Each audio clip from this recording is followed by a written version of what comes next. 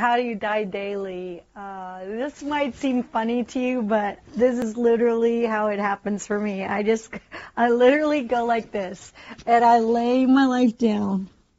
I literally get low, and I pour myself out in His presence, and I look at how many things I can't do and how many things He can, and I say, God, let your love shine through me and let me be covered in your cloak, covered in your beauty. And so I die, He lives, and that's a glorious thing. And it's a daily struggle. It's a daily battle. It's a daily joy. Strange to hear those three words in the same context, but it's a struggle, it's a battle, and it's a joy.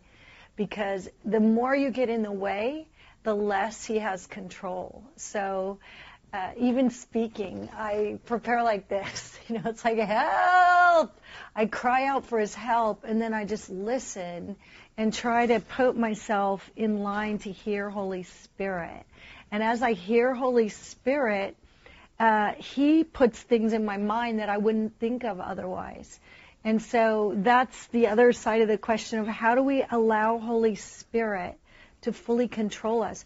We get in this place of yielded love where we're so totally just open to His voice that we start hearing Him in a way that it doesn't make sense to a normal person maybe who's just walking around in the world because they can't hear like we hear with our ears, but we hear with our spirit.